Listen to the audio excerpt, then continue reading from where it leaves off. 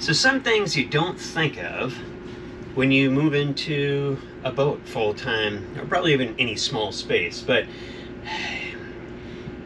it's like living in a closet. And what that means from a carpet standpoint, have you ever had a hallway that gets all the traffic? That's what this boat is like. It gets constant traffic everywhere. So that means you have to clean the carpets. Between the soot from the diesel, this guy. His feet bring in a lot of mud and dirt as well. Yeah. Being out on the water, the sea salt, whatever gets on the swim step, tracks into the boat. Yeah. And it gets filthy. Yeah, and we have a strict no shoe rule in the boat, and we wipe his paws, but it doesn't really matter. It gets gross. It's just too small of a space. So it's that time of the season, we need to get the carpets cleaned. Now, you might go, oh, that's not a big deal. Oh yeah, it is. Join us on the Elli-Yacht as we realize our 5-year plan with the kids. Grown up, moved out, graduated from college. We take the dog, sold everything, and kitted out the boat so we can cruise the Pacific Northwest, all while living and working in the heart of Seattle. So first of all, if you think about it, you know, we're on the farthest spot on our dock, so that means whoever's going to clean the carpets better understand they have to have a ton of hose, trying to extract as much water out as they can, but at the same time getting it clean. Right. And then prepping it. We got everything up off the floor. Like you would.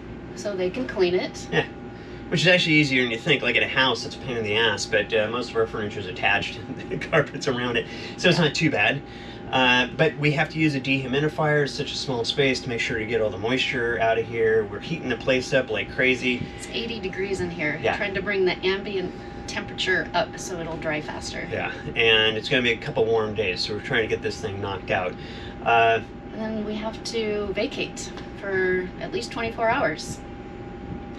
Which one could say, nah, just stay and just tiptoe around the carpet, but we don't want to soak the underlayment and want to keep the nap looking nice. Kind of fussy about those things. And the dog needs to live. There's no way you can keep the dog off the carpet, so it just means you put more dirt back in the carpet after you just had it clean. So that means we get to stay in a hotel tonight. Yay! Yeah. One that's dog friendly. Yeah. And as if you watch our channel at all, it has a bathtub in it, so Carly can take a bath. Yay! Yeah. So there's good things that come from it, but yeah, it adds, you know, especially in Seattle, you know, we get a pretty good deal from like Hotel Tonight or whatever it is, that we always get a pretty good bargain. So it's $125 that it'll accept a dog. By the time you pay taxes and all the other horse shit associated with it, I'm sure we're into it for $200, which it adds up. So something to think of when you have a dog, a boat, and you live on it. With carpet. Yeah. So the challenge of the day is there going to be enough hose to run from the parking structure all the way down to our slip, because we moved this summer. We have a slip that's about at the end of the entire marina. And we're using Junior's Carpet Cleaning. They do boats. They do a great job. They're doing a ton of boats within the marina. They did it last year for us. They did a spectacular job. In fact, I have to put some footage in there. I think I've got a little bit, but it was gross. I don't think it had ever been cleaned ever. So gross. It was so gross. But we've had a ton of people on the boat this year as well. So a lot. It'll be remarkable to see just how much mud they pull out of here.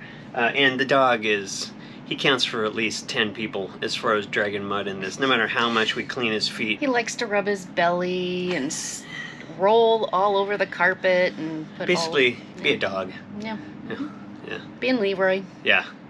So yeah, if you're super excited about having a dog on your boat and you're a clean freak, I'd recommend you question yourself on that one.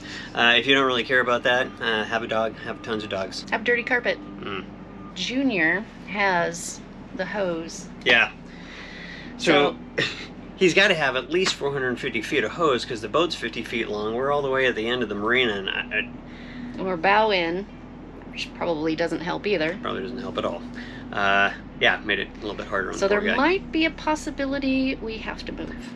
I hope that's not the case, but it is a possibility. Stay tuned. Here's the hose from the boat.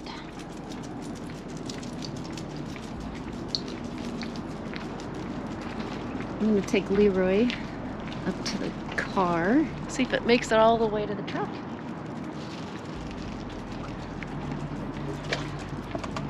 Is it gonna make it, Leroy? Is it gonna make it?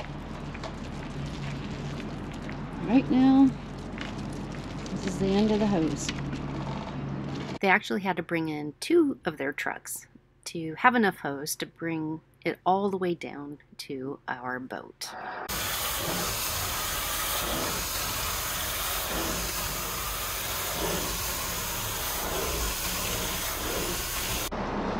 You having lunch? Yep. Well, we got the carpets cleaned and they look fantastic. It wasn't as bad as last time because I don't know if they'd ever been cleaned. John says no. Nope. Nope. So they look really, really, really good and fresh. Probably cost $5,000 to redo the entire carpet. Yeah. So I'd rather spend 1/10 of that and get it cleaned. So we'll look into getting some new carpet in the next season or so. But we have the dehumidifier going, so that will help. Stay in the hotel tonight and come check it in the morning and see how it looks. So before we go to the hotel tonight, we thought we'd come out on the lake and enjoy the beautiful weather that we have today. It's like, what, 72? Yeah. Something like that? It's getting close to being the last nice days, at least in the Pacific Northwest. I know a lot of people on the East Coast are like, we still have 2 more months. And well, that's true. It's not true here. So we're just soaking up the last of the rays. Hopefully by the morning, the carpets are all dried out and back in our home. Go to the hotel. That's right. Yep. Go find dinner.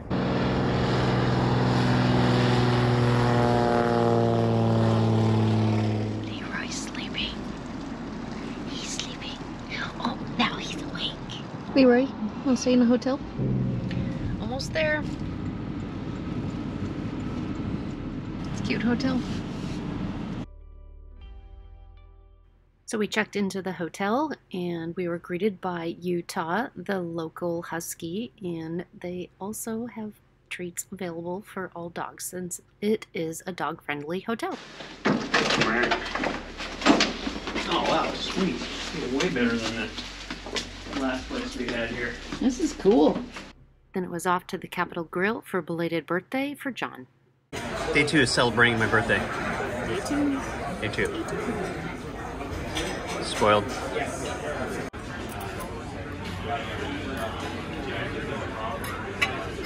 How's your steak? Delicious. It's done perfectly. As always. This is the place that taught me. Take your steaks to room temperature before you ever even put them on the grill. And they're done perfectly every time. Happy birthday! Thank you. We're gonna go in and see if Leroy's been good. What's your bet? What do you think's gonna happen?